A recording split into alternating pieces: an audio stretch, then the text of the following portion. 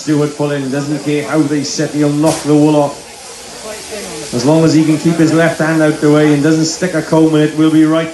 Up the neck and into the first front shoulder goes Stuart Pullin. Up the neck goes Ash Selway. Up the neck goes Ed Gingell. Already then, Stuart Pullin.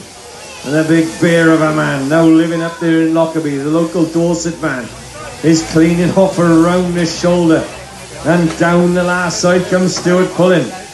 This could be the fastest time set today, ladies and gentlemen. Stuart Pullin, the local man, now living up there in Lockerbie, puts a little bit of a flicker in the tail. Into the pen he goes. 46 seconds and that sheep went down the portal.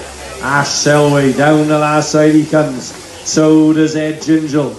But already Stuart Pullin is pumping those blows.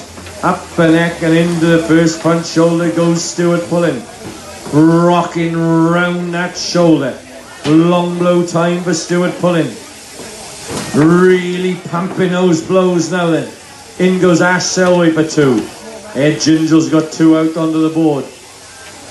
But already turning to come down the last side on sheep number 2 is Stuart Pullin underneath the front leg. Down this last side comes Stuart Pullin. Making sure he keeps that left hand out the way, I hope. With a little bit of a flick, though, she is a kick and a wriggle. He says, sit still, you tart.